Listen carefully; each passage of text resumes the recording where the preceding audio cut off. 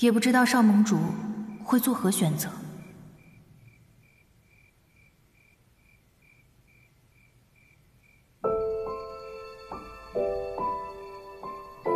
上官秋月、上官慧都是孤独的人。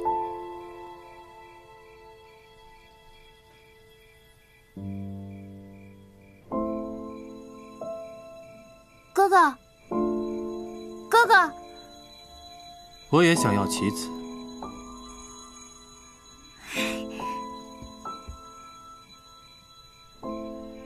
哥哥。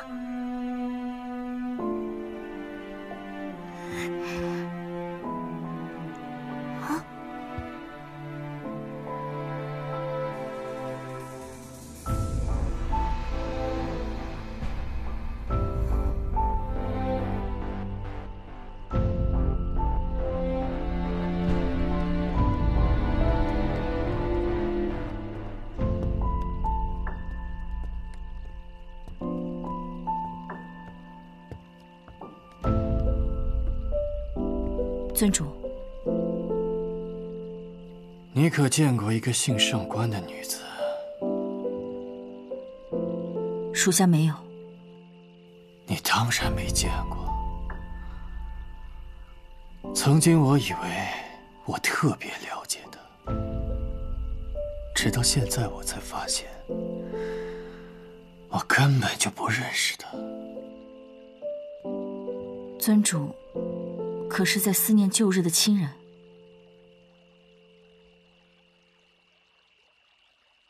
热情到引火烧身，天真到接近愚蠢，像谁呢？你说，像谁呢？属下不敢说。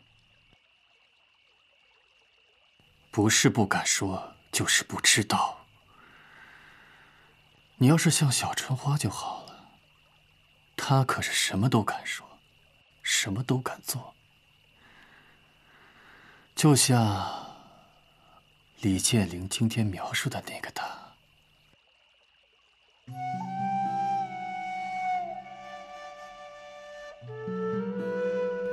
就是因为太想了，才会把热情用在不该用的人身上。叶言，你没见过他，是因为他的下场不好。还请尊主节哀。节哀？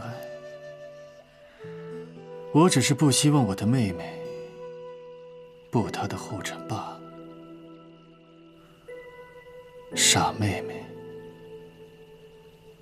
你送她棋子，陪她关心。但其实你在他心里的分量，还比不上那把刻了“凤鸣”二字的刀。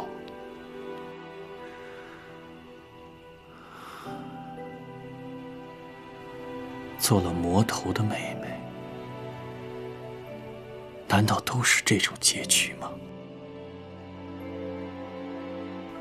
哥哥一定不会让它发生的。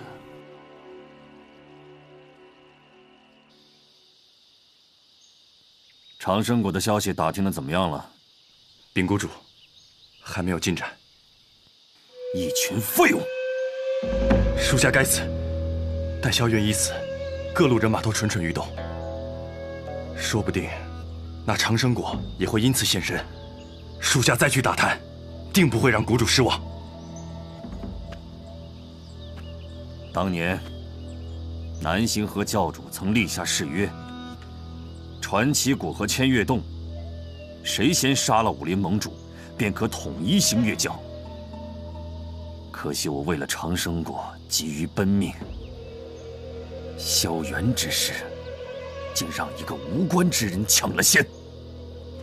一个死人的誓约，你当活人还真会遵守不成？